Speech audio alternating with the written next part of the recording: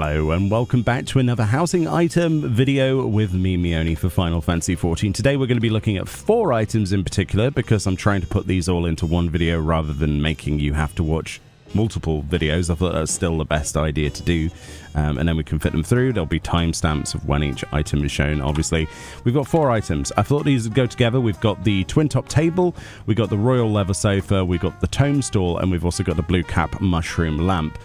These are all basic furnishing items. However, there are some obviously interesting crafting restrictions. For example, the Twintop Table uses a material that can only be acquired from your subaquatic voyages.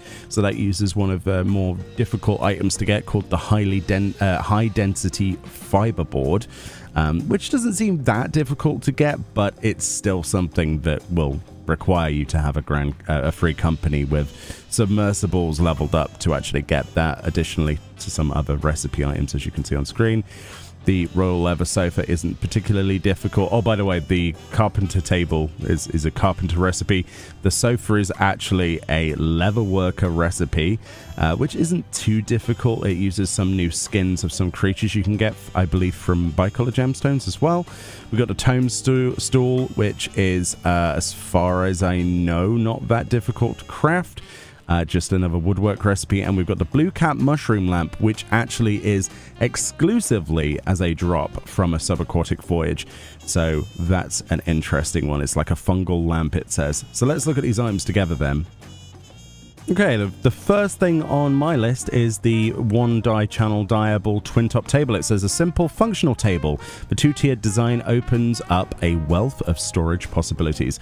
Ever since I first saw this item, I was super excited for it because it's as close to a modern table as we're going to probably get in Final Fantasy XIV. And it looks fantastic, absolutely fantastic. The lighting is a bit strange here, actually. I'm going to have to /sit to be able to show you the underside here. But as you can see, it's a really beautiful modern table. We've got plenty of storage. This storage space will allow you to place things on it as well, much like any shelf items. So that's really, really cool. So if you had some plushies or something like that that you wanted to put under there, you totally could. The wood grain effect reminds me of something you might see at like IKEA or something like that. Got little pouches and scrolls and boxes. Got ourselves a coffee mug, which is empty. It actually uses coffee as an actual item to craft, by the way. And there's a little potted plant there as well. It's a really, really nice item, and obviously on its own it's just a table, right? But for the perfect setting, that's going to be high on people's list for certain. In terms of the color of this item, the way that it dies, just a brief demonstration, obviously is that wood grain effect surface itself. So if you wanted to have this tie into other items, it's quite a washed out version of whatever color you choose, though. Like that's ruby red and it looks slightly washed out, almost pink. But it does mean that everything has a slight lighter tone above what you thought it would have, which is especially useful for things like, you know, the wood grain effects, the browns, right? The brown colors, having an orange that usually is quite dark is now quite pale. Kind of reminds me of, well, oak in some cases. But yeah, it's a really decent item, actually. I can't imagine me wanting to dye it many different colors, although the idea of like having solid pure white, like a modern sort of super modern hyper clean surface environment sounds good to me, or black, right? But the black is not dark enough. It turns it into charcoal gray. So there you go. That's the demonstration of how that dies and what that looks like. We then, of course, have ourselves the sofa, the Royal Leather Sofa. Let's just move the table out of the way for a moment. It says, lounge like royalty on this plush leather 3-seater. Advisors and attendants not included. Amazing. So, again, another item a lot of people are going nuts for good reason, quite honestly. It is absolutely fantastic looking. Let's have the rotation tool turned on. Yeah, honestly, the pixelation is massively noticeable even from distance. That's the one caveat with this item, but in terms of its design, I love these like studded sections on the end, and like the creases are noticeable. But apart from that, this is standing out like a sore thumb. But I don't know, maybe once we apply some dyes it'll look different. But yeah, it's a really nice 3-seater. And of course we can, you know, if we had 2 other friends, which I don't, we'd be able to sit on this. It is cool. It is really, really cool. And yeah, I mean, for dye ability on this, maybe we can hide some of the creases with a darker color. Kinda. It might be the fact that we have that lighting as well. Something with a little bit more subtle probably would go a long way. I do like the dark red though. That reminds me of like the House of Lords or something like that. That really dark or dark brown. That sort of stately manner kind of thing. I do like that. And then you've got a bright red, which is just, it's like you've got like a hot rod in the garage or something. Very cool, actually. Like a diner sort of color. You could make all kinds of things. It kind of makes me wish that there was like rocket engines or something we could put on this, you know, like some spoiler or something onto it. Like those converted parts of cars into sofa. Yeah, it's honestly quite a nice item. I can understand why people are trying to get this and are paying through the nose for it. A few $100K at the moment. It'll probably come down. In fact, it definitely will. The more people level up their crafters and gatherers, but I think most people have focused on their combat roles like myself, right? But yeah, it looks really good. Pure white's a bit weird. It looks very grey. And I think I like the black. I think red probably wins it for me, though. Probably that. Looks really good. So now we have ourselves seating. We have ourselves a nice table. Right? Let's put those together. Like that. Looking good. Looking good. Looking like a set out of Friends or something. We also have the Tomestool. Obviously, recipe on screen. Features a nook beneath the seat for all manner of tomes, dusty or otherwise. So let's have a look at this item. Oh, he's so tiny. I thought he was going to be a lot bigger than that. That's really quite cute, isn't it?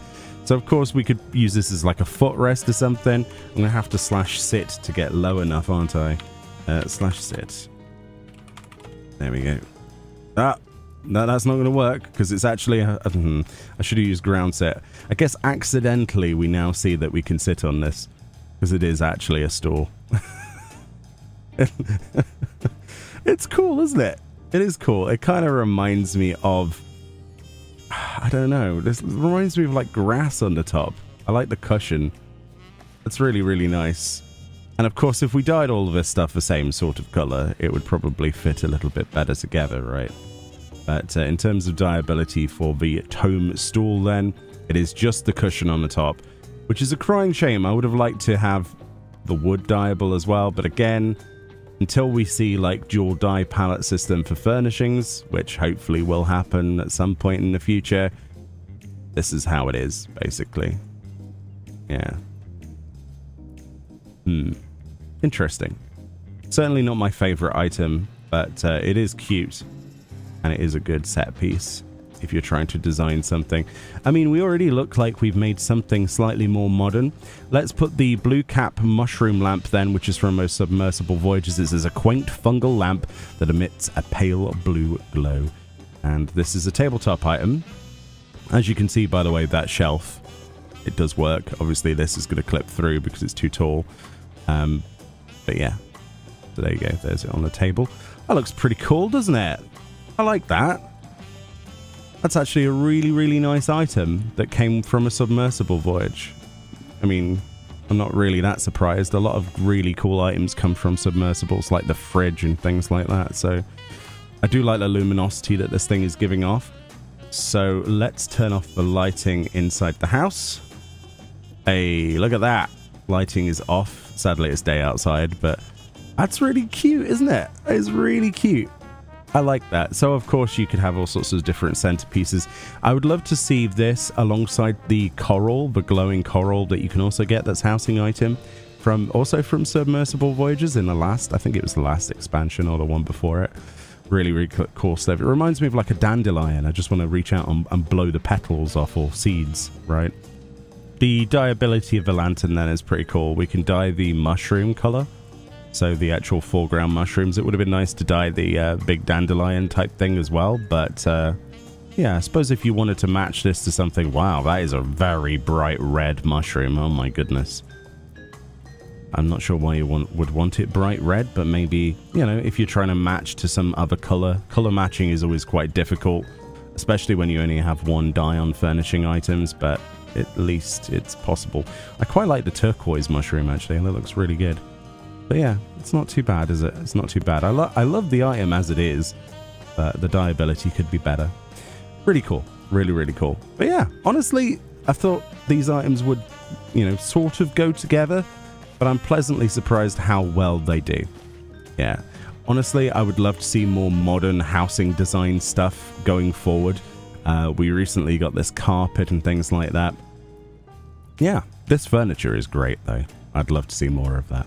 Anyway, let me know what you think about any of these items. That was a brief showcase, and of course what they all look like together. If you were wondering, we're trying to condense these videos together because of people's complaints about me making videos too long per item. So there you go. Anyway, much love, enjoy the rest of your day, and I'll see you all next time. Bye-bye.